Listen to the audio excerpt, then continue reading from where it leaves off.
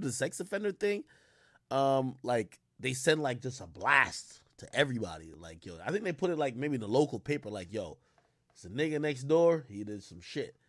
Now, um, obviously some of that could really come from some heinous shit like fucking kids, right? And some of it, from what I've heard, like you could be classified as a sex offender.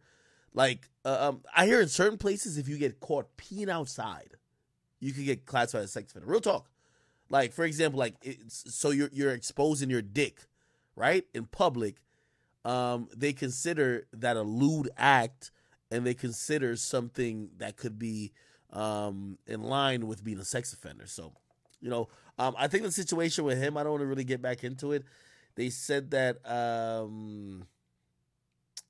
he, I don't think it was statutory rape. I think they said like he raped him. I don't know what, bro. Like, I'm gonna just leave that alone. And yeah, I'll leave that alone, bro. I don't know. Anyway, um, I really, from what I've heard, Nicki Minaj and him, they've been trying to get that the original sentence thrown out, that they don't have to do the sex offender thing. Keep in mind, Nicki Minaj is married to him. It's like Nicki Oraj Minaj. I don't even know her full name. Petty. So Nicki's married to him. Nicki lives at very, these nice swank upscale mansions. He lives with her. And what happens is, when you have to register as a sex offender, you can't just register a P.O. box. You got to register where you're at most of the time. So she's at Nicki's house most of the time. And I ain't going to lie to you, I won't mention anything but this. There was a time, by the way, he has registered, by the way, I think. Still, he's registered now. But like, he lists Nicki Minaj's mansion, so you can find Nicki Minaj's mansion by looking up him. So which I think is like, it makes it probably a little bit difficult for Nicki, but Nicki does love him. This is a father to her child, her husband, and I think they're still in a plight to try to get this like overturned. Now, he doesn't have to be this, but while he's still considered a sex offender, he has to register.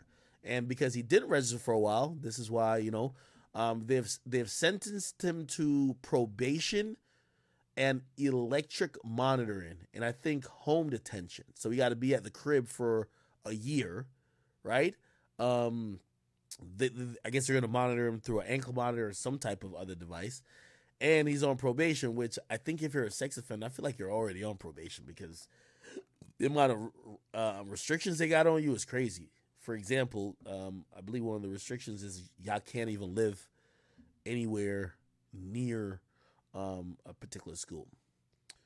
All right. Anyway, we'll move on. Somebody said, "Did Megan silence me?" I think there's a little smear campaign spread, which, by the way, just very interestingly enough, is that I start looking at things differently just based on, like, think about the lie they spread on me, like, very heinous, right? Regardless, I'm always unwavering, and I'm gonna always keep going forward, because I'm not doing nothing but spreading the truth. And I had a podcast coming out about Meg that I basically scrapped. And I said, you know what? You're barking up a tree that is willing. They're looking at what you might be costing their brand and costing them, and they're willing to support whatever against you to try to take you down or invalidate your voice. And I've thought I've experienced like backlash before, but this was just nasty, just like nasty, just disgusting. Certain shit you don't want to even be associated with your name, because like one of the things you learn from any great successful men is like, and you, I think it's in the 40 laws of power. Reputation is key. Protect it with your life. So I definitely thought twice. I'm like, maybe I should just like leave this Meg shit alone until I get the like I get the court hearing about what happened or what they're gonna do with Tory. And I then really thought, I said, nah, bro, I'm not being vindictive. I don't think I'm going at Meg. I'm just trying to spread what I believe is the truth. And what I mean by the truth is I'm being unbiased. I've said stuff that doesn't make Tori look good or whatever the case is.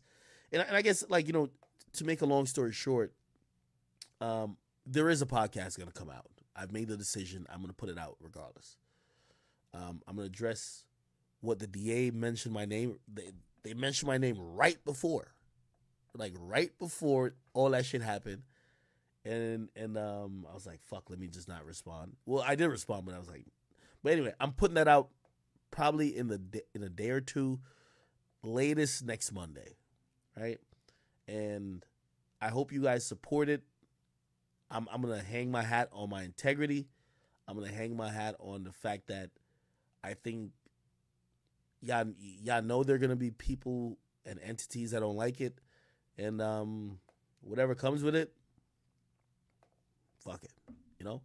So Meg did not silence me. I am not anti-Meg. I'm not pro-Tory. I am pro-truth. Okay? So I'm all about going into the nuance of things, going into the reality of things. And by the way, at the moment I was about to not put that podcast out, I remembered just what happened to me. And I said, I have millions of people now judging me off a headline without understanding context, without understanding the reality, without understanding the truth. If I shut the fuck up about putting out context, putting out proof, putting out these things that are nuance-based details, the same thing that happened to me, I have now allowed to happen to someone else. So the podcast is coming out. I'm sorry to say. And, you know, and like you guys know, I have full 100% control of anything that comes out on my podcast or any other platform I have. And fuck it. So it's going to come out. I have court audio. That's the first thing y'all going to hear. I have court audio. And I'm pretty sure they'll get mad about that. I have court audio of them bringing me up.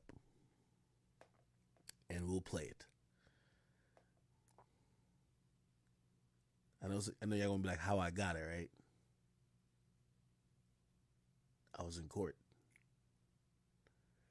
Maybe with a little disguise. Anyway, we'll get to that. All right, cool. So, this situation. The other thing